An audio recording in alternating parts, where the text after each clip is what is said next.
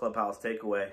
Today was another amazing call. I'm still under the weather and had some other agents and real estate professionals step in for me and lead the room. And one of the topics was setting yourself up for success. And, this was around time blocking and reading and, whether you need to be a morning person or not. And, I find that, as soon as agents stay true to who they are and work around that, the best results are going to come for them. And what I mean by that is one of the agents said, hey, I struggle with being a morning person. I struggle with getting up at 8 o'clock in the morning and getting on with my activities. And I don't think that you have to wake up early to be successful in our business.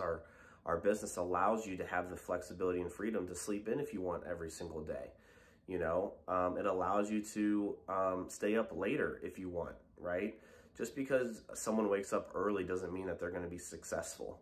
So I think as soon as you start leaning into what your strengths are and not worrying about so much your weaknesses, the better the results are going to be for you, because now you're being a little bit more true to yourself. You're setting yourself up for success, and you're really putting some things in place around that. And then once that happens, your daily rhythm will start to take place, and you'll find your momentum. And the biggest thing in our business is consistency, because consistency builds the momentum for you. So that was the biggest takeaway from today's conversation, was just setting yourself up for success and, really time blocking around that.